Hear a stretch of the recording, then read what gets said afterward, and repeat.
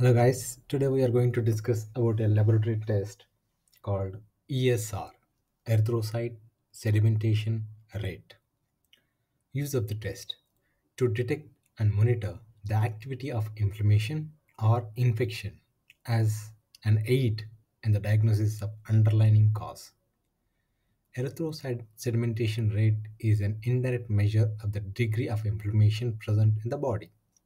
It actually measures the rate of fall, sedimentation of erythrocytes in a tall, thin tube of blood. Results are reported as how many millimeters of clear plasma are present at the top of the column after 1 hour.